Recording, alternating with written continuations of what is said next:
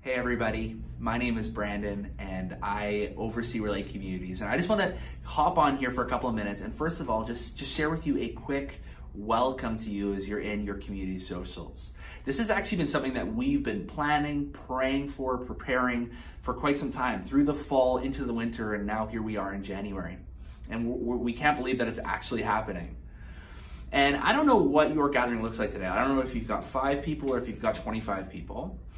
But no matter what humble beginnings might look like, we honestly mean it when we say that when we look ahead to the future of where we're going as a church, what you're doing today is an integral part of that mission.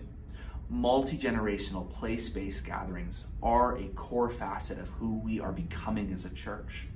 Multi-generational because we need one another, and not just people who are in a similar season of life as us, but people who are in different seasons of life than us. And then place-based because, as I'm going to share in a couple of minutes, we believe that God has us where we are for a reason. So here's what I'm going to do. I want to share with you the mission, and then I quickly want to unpack how Relate Communities are the place in which we get to live out that mission. And then I want to close by just sharing with you 2 quick encouragements. So let's look at the mission of Relate Church. We are God's growing family, practicing kingdom life for the renewal of our city. Let me start with the first one there, God's growing family. We as human beings, we both live for and long for love. We long for it in the sense that it's something that our heart desires deeply. I was reading a book recently and the author was talking about babies. And essentially his argument is that the first need of a baby, more than anything else, is human recognition.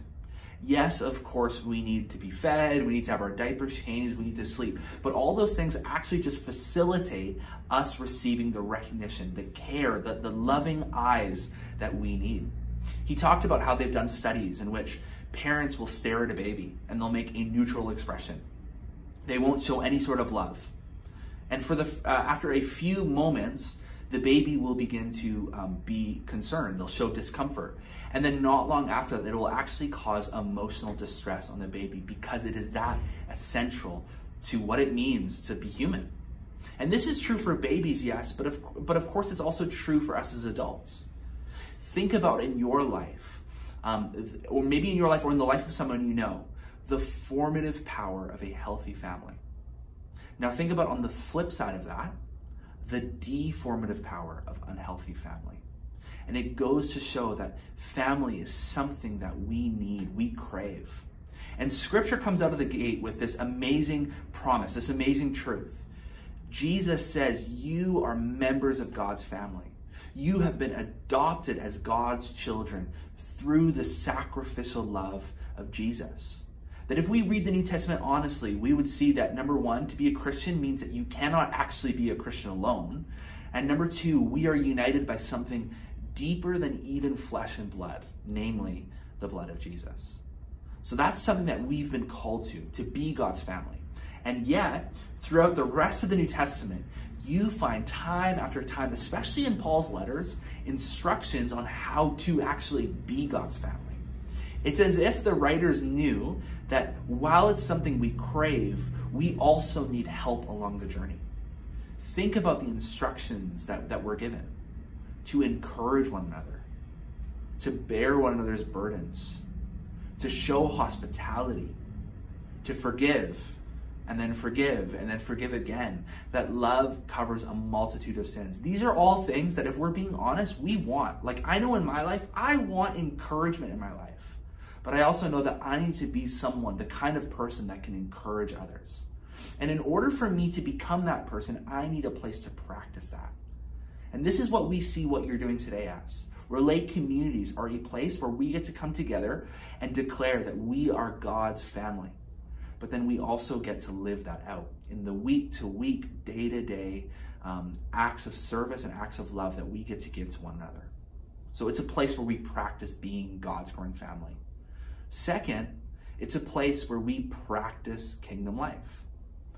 If you've been a Christian for longer than like a week, you would know that there tends to be in the life of a follower of Jesus a gap between the life that we know we have in Jesus and the life that we know God has called us to, and the life that we actually live at present.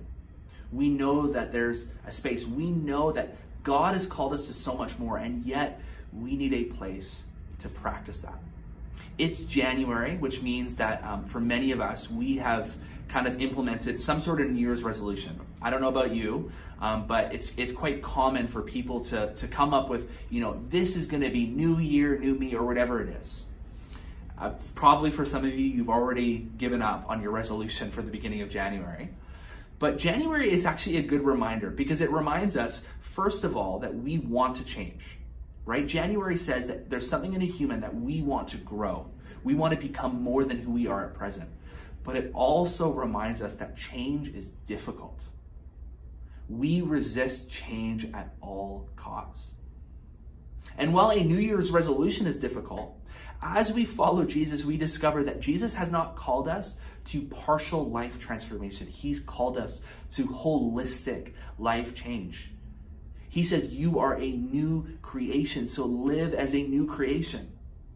But in order for us to become those kinds of people, we need a place to change. We need a place to grow. And I know this in my life from personal experience. Change is next to impossible when done alone. We need one another to do this well.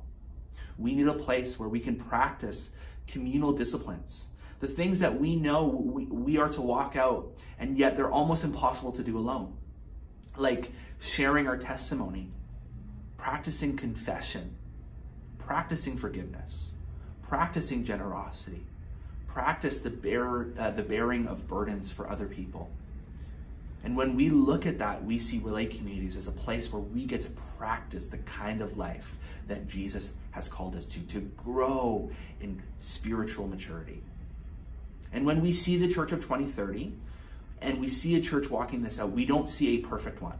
By far from a perfect one, because we are human beings. So the moment a human being enters a community, it is no longer a perfect community.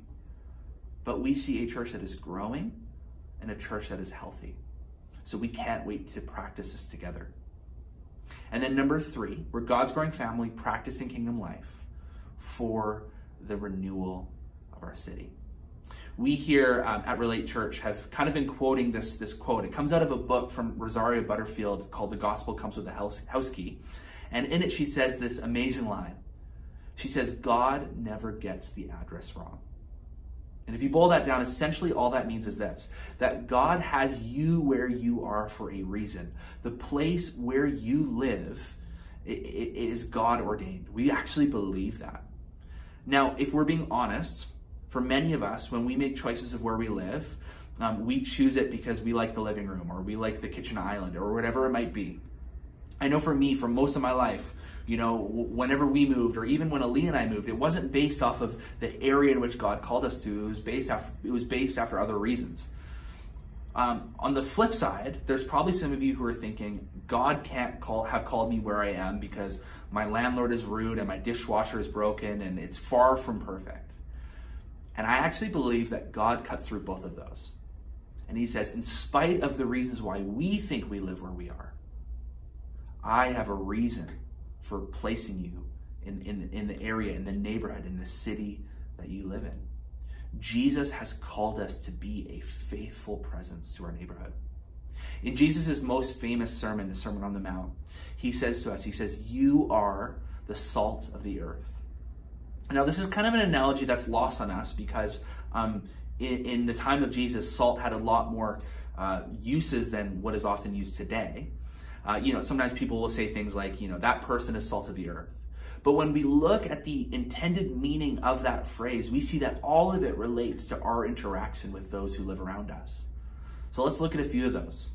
First of all, salt was expensive. It was actually something that was often used in order to make trades. It was used as a form of currency, which means this, that when Christians enter a neighborhood, they ought to bring great value into the place in which they live.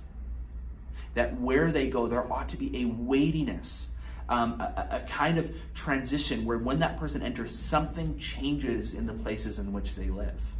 And not only that, but salt was also used And it still is used today to enhance flavor, right? We add salt to our food to bring out the flavors, which means that not only are Christians called to do good themselves, but they're called to partner with other followers of Jesus and other people in their community who are not followers of Jesus to bring about the common good in their neighborhood. They're called to lift up others, encourage others, be collaborative to see God's goodness enter communities. It's not just something that we do individually, it's something that we do corporately. And then third, salt had like disinfectant, antiseptic qualities. It was used to treat wounds, to treat infections, which means this.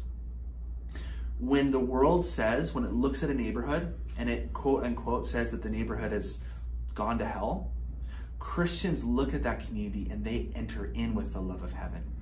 When everyone else is leaving, Christians enter. If you look at Christian history, some of the most beautiful moments of God's faithfulness were moments when Christians stayed.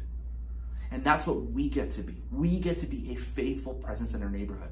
So as we come together, we see communities as like a hub of life, almost like a base of the gospel that is then sent out to reach the homes around them. So we're gonna plan times throughout our year to think together, to work together, to find ways to practically love and serve our neighbors.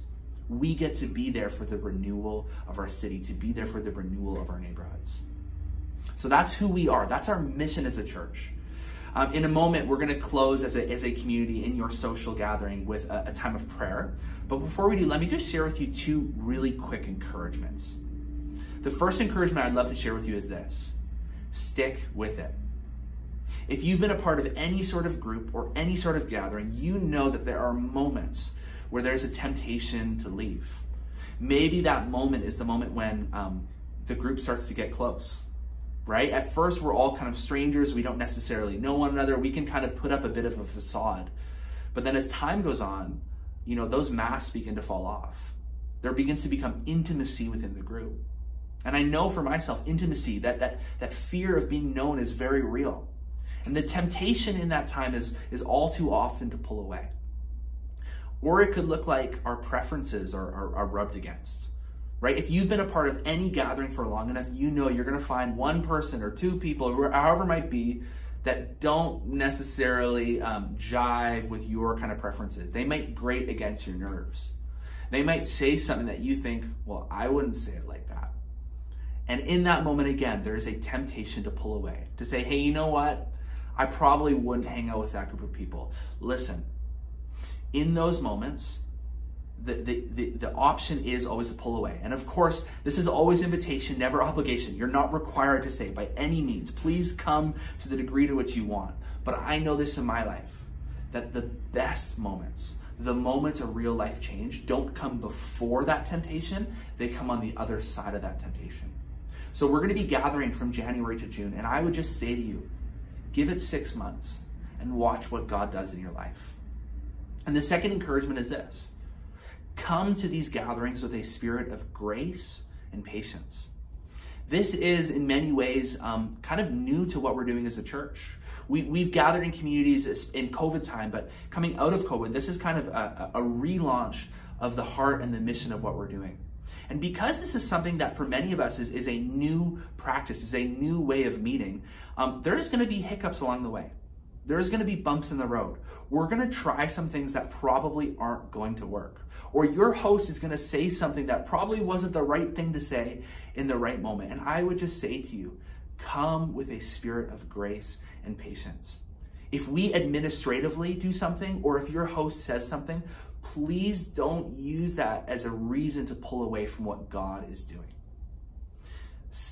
And in that same vein, with the spirit of grace and patience, we also recognize that communities are something that we see as growing, as expanding.